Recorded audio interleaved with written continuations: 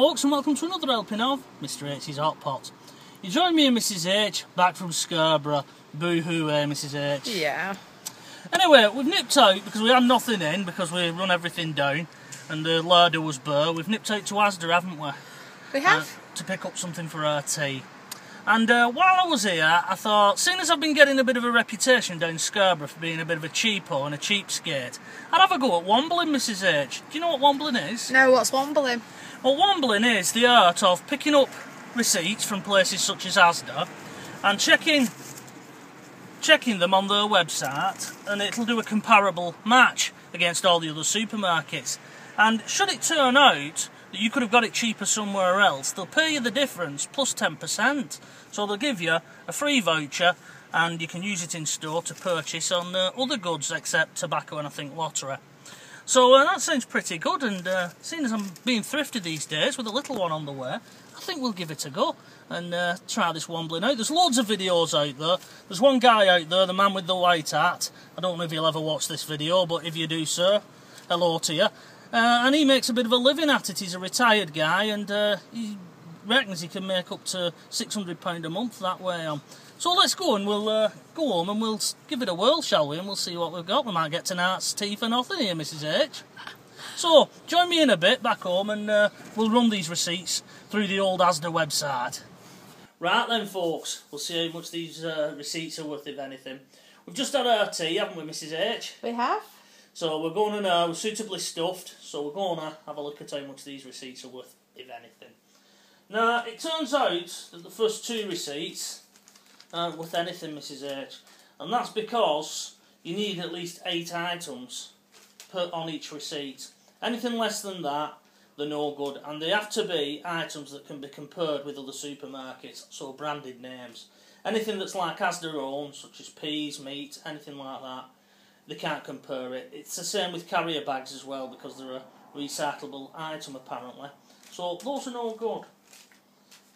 Another one, which is our receipt from the items that we bought, it's too early yet to put this receipt in on the ASDA website. We'll have to wait at least 24 hours. So it could be worth something, it could be worth nothing. And that's why you can't put that in just yet. 2 of the receipts have nothing on them. It turns out that ASDA were cheaper. Now, a little tip, apparently, is the longer the receipt, the more chance it is of averaging out with another supermarket. This one's got quite a number of items on, at least over 20, so that's why I think those are worth nothing. However, 3 out of them, out of those 8 that I got, do have some money on them. And it turns out that ASDA wasn't cheapest on these items purchased. One for 31p, one for 75p, and this one for a whopping £2.75. So that's not too bad, that, Mrs H. I'll just prove to you that that receipt was worth £2.75 by showing you the ASDA website. There you can see, here's your voucher for £2.75.